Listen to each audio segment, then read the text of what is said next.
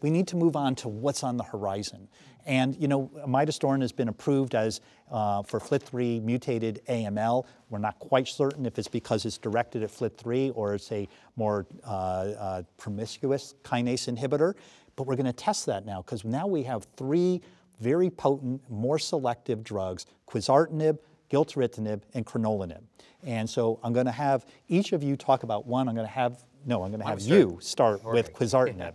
Jorge. All right, so Quizartinib was developed as a much more selective FLT3 inhibitor. It has, you know, when Eunice mentioned earlier this kinome, and you see it, you know, light up as a Christmas tree and with midostaurin. This is very selective. Very few kinases are inhibited, and the potency against FLT3 is tenfold higher than the next kinases that it inhibits. So much more selective than the others, and much less protein bound, which, you know, could be beneficial. So so that led to the initial development of this drug.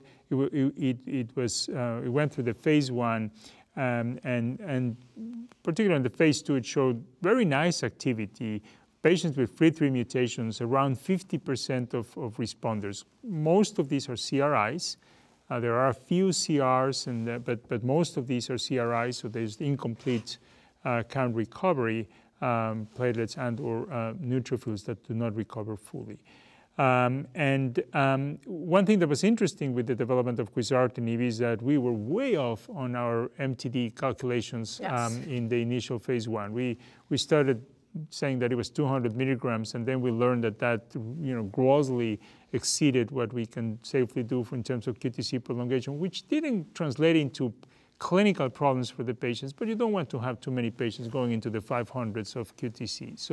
So we learned that lower doses were equally effective in terms of the CR plus CRI rate, but greatly diminished the risk of QTc prolongation to the point that now it's very, very manageable, very, you know, minimal. And it's shown, you know, very good activity, again in the 50% range for CR/CRI, which is actually very impressive. Responses are transient. We're a single agent; they're transient, but still last, you know, a few months. Other than the QTc prolongation, very well tolerated drug, oral, of course, and so it's gone now to this randomized study in the salvage setting, Quantum R, which has finished accrual. So we're going to have to, you know, we're going to see the data soon in randomized and salvage patients with FLT3 mutation to receive either Quizartinib or the preferred salvage therapy. It is not a inhibitor that hits the A35, so that is one area that's uncovered.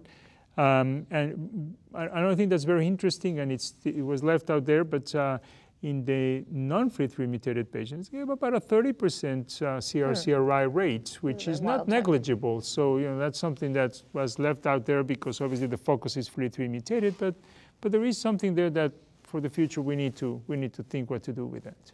So, and the other study that is ongoing is very similar to the RATIFY trial. That's correct. Of adding Quizartinib in sequence with standard 7 and 3 and high-dose Ara-C, and then also a 1-year maintenance. Right. Very Quantum similar. First, yeah. Quantum First, the similar design, and that study's ongoing.